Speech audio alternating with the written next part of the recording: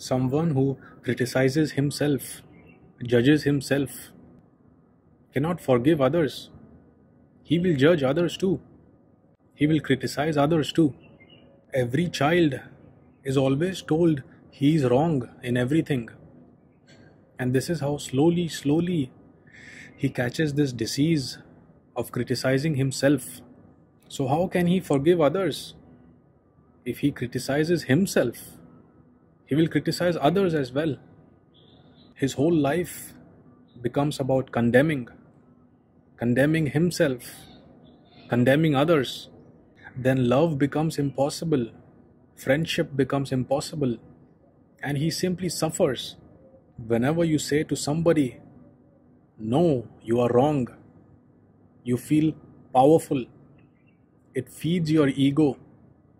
Wherever the child goes, everybody is enjoying this power, and the child is crushed.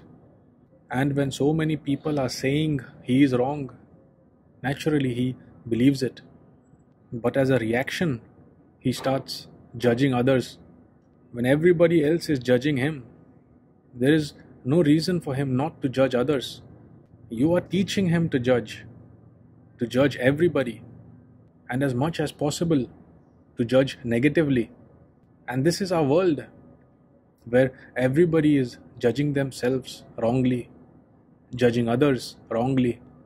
How can you be loving, friendly, trusting? How can you ever open your heart? It is not a beautiful situation.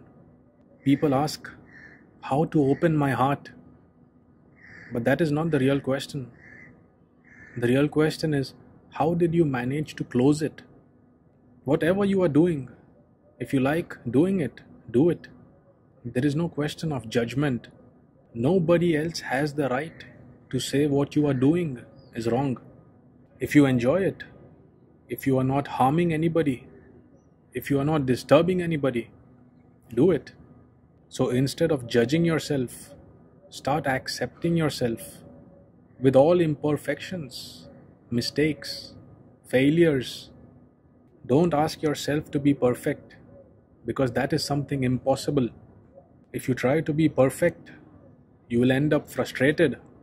Once you accept yourself, you will accept others, because you will begin to see that they are suffering from the same disease. And when you begin to accept them, they will be able to accept themselves as well. We can reverse the whole process. Accept yourself. That makes you capable of accepting others. And because somebody accepts them, they understand the beauty of acceptance for the first time. How peaceful it is, they understand. And then they start accepting others as well. If humanity comes to a point where everybody accepts everybody else as he is, then 90% of all suffering will be over. Your hearts will open up and your love will start flowing. So you can either accept a state where you close up your heart and do not love anything or anybody, or you get into a state where you open up your heart and understand that nobody is perfect, and love yourself and others. Love can be shared with all kinds of people. Don't make any demands. Love them, respect them, and perhaps your love and respect can change many of their weaknesses, because love will give them a new energy, a new meaning, a new strength. Love will give them new roots to stand against strong winds, a hot sun, heavy rains. If just a single person loves you, it makes you so strong you cannot imagine it. Love has the power to heal the body, the mind, and the soul.